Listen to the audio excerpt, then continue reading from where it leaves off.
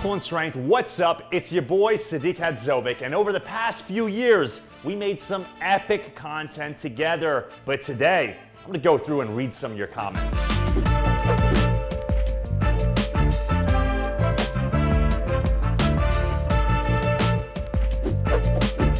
All right, full day of eating, guys. This was a crazy prep. I was eating barely anything, and I was miserable during the entire shoot. We got a pre-workout meal. As you can see, there's no carbohydrates. I just got 3.5 ounces of broccoli, 8 ounces of chicken breast, and I got my infamous pre-workout pickle. For you guys that know, you know. Comment number 1. You know you getting swole when more dudes check you out in the gym than girls. This couldn't be more truthful. I started working out actually to attract women, but the bigger and more muscular I got, it seems I only attract men, which is the opposite of what I wanted. Extra, first of all, the grammar's all f***ed up. Extra swole Matthew McConaughey. Is that supposed to be a compliment? Matthew McConaughey is the man, so my man, props to you. Thank you for the shout out and the love. I appreciate that. Curious to know whether there are any complications digestion-wise when consuming the amount of egg whites daily. Any thoughts? Question mark. Are there any complications digestion-wise? Absolutely not, but you will be farting up a storm. Remember, eggs have sulfate. Your girl or your wife is not gonna be happy about that one. This dude is funny as hell, LOL. Someone need to give him a TV show, crying out loud emoji. Yo, man.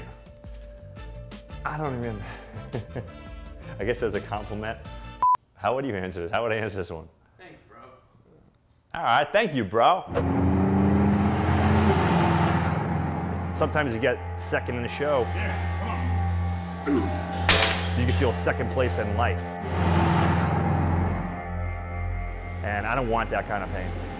What It Takes was an epic series. It's probably the first series that really took off with myself and Muscle and Strength, and a lot of people still to this day watch it for some sick motivation, and I was certainly spitting some fire on these videos. If you haven't checked it out, check it out.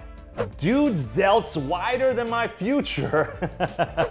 That's one of the things that people say all the time when they first meet me is like, dude, don't take offense, but you're a lot bigger in person than you are on Instagram. That's the goal, so you know that's what I aspire to be. Comment number 2 is similar to the first comment. Sadik, his shoulders have their own postal code. All right, thank you, brother. I appreciate that.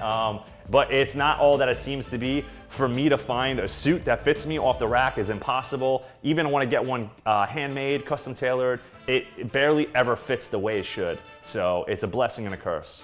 Can someone please help me? I recently started the gym and I go for 3 to 4 hours per day. And I don't diet and don't have protein powder, but I do have 2 eggs a day and some milk.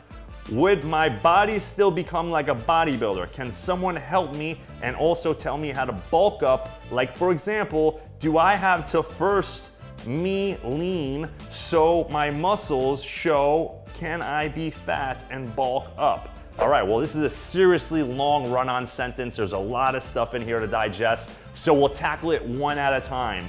First and foremost, you're in the gym for 3 to 4 hours per day. That is wrong. You should be in there maximum 1 hour. You should kill it and get out quick. After that, you're saying that you don't have protein powder. That's not a big deal. Don't worry about the protein powder. You should be consuming lots of high protein meals. But I do have 2 eggs a day and some milk. A lot of bodybuilders, we do not consume milk, and we're eating a whole lot more than 2 eggs per day. So we really gotta step up the food game on you. And should I get lean first or should I bulk up? Well, if you're young, if you're a teenager, I suggest that you bulk up. You know, don't worry about having summer abs all the time. Develop some muscle mass. The best way around this is find yourself a great coach, a mentor, someone that's been there before who can help guide you through the process. I do this for thousands of clients. I've been doing this for half a decade already. So just hit me up. You know where to follow me. Send me a message, email, whatever it is. I wonder what his fat ratio is. I hear he's vegan. True or not? There was a point of time where I was messing with people in the comment section and telling them that I actually was a vegan. And in fact, I think a couple times I told him that I'm converting to be a CrossFitter, a vegan CrossFitter, or something like that. So my bad for confusing you. I'm not a vegan, I'm certainly a carnivore. That chicken has 0% seasoning. That is right. All year round, I barely use any seasonings, any condiments, none of that. And the reason I do this is because I know I'm not gonna be able to have it come showtime, so I eliminate it totally so I don't miss it at all. It's hard to miss something that you don't have on a daily basis, so it's just the way I am. I like to feel like I'm in the trenches. Is the seasoning gonna make a difference in my physique? Absolutely not, but I like feeling like I'm going to war, like I'm an animal, like I'm fighting for something, and that's why I do my shit with no seasoning. He's putting all this work and it's paying off. I really hope the best for him and he gets what he worked, all capital letters, for. Yo, well, thank you so much. It certainly is a lot of damn work. It is a ridiculous amount of work, a lot of effort, a lot of sacrifice. And it feels good when people recognize that, because people think it might be just steroids, or it might be you being selfish, being in the gym all the time, and not working a full-time job, and not doing this and not doing that. People have excuses for it. But when it comes down to it, it's as simple as just doing the damn work. Okay. Thick. One guy said thick. Say that again? Thick. That's the comment. Thick. One guy said thick. What is thick? I'll say it's a compliment. I'm working on my thickness. Thank you very much. Hope you're not talking about my booty. Listening to this guy talk dialed my testosterone up to 1,000,000,000%. There's no science to back this up, but words are very powerful, especially when someone speaks from the heart. I'm glad you noticed that on my videos I really mean what I say, and I say what I mean. So thank you to that guy, and be careful with those testosterone levels, bro. There was another show actually where it was dedicated to grocery shopping. Muscle and Strength was there, I was there. They're following me around in the grocery store with a camera, and I was absolutely miserable. Whoever says they like diet food is a liar. It was early in the morning. Last thing I want to be doing is doing this low carb damn diet with a camera in my face. All right, comment number 1. Whoever likes diet food is a liar. Quote unquote, Greg do shit has entered the chat. Yeah, yo, listen, everyone has their own style. Or their own style of prepping for a show. I mean, I've developed my own style through, competing as a pro for 7 years. And this is what personally works for me, all right? So, hey, to each their own. Hey, Sadik, how many pickles do you recommend to have before training? Question mark, cheers.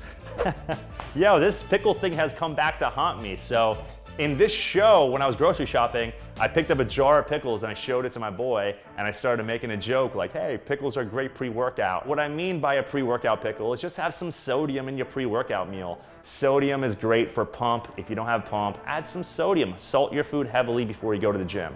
Sweet potato is the best carb for bodybuilding. There isn't necessarily something called a good carb or a bad carb. Carbs is carbs. The best carb for you is the carb that makes you feel good. You don't want to feel sluggish, you don't want to feel full and bloated and gassy. I'm not sure if carbs do that for anyone actually, but the best carb for you is the one you can absorb and it feels good. What's up everybody, it's Sadik. We're in the kitchen today at Muscle and Strength.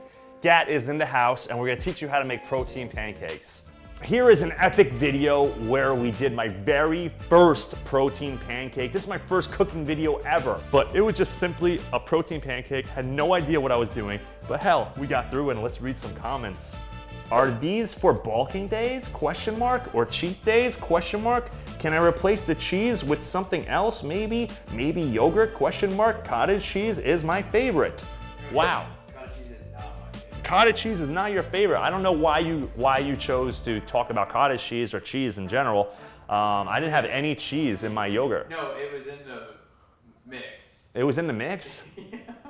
What do you mean? It was the recipe they chose. I don't know. I don't know what I'm doing. I already told you. I don't know what a protein pancake is, and I don't usually eat protein pancakes. But I don't know, dude. Wish me luck. Hopefully this pancake doesn't turn into like a scrambled pancake. Oh, it's breaking on me. It's breaking on me, guys. Boom. Not bad. A little bit of damage, but you know what? It's still edible. We'll be fine. I'm Sadik Hadzovic. Thank you so much for watching, and make sure you subscribe below.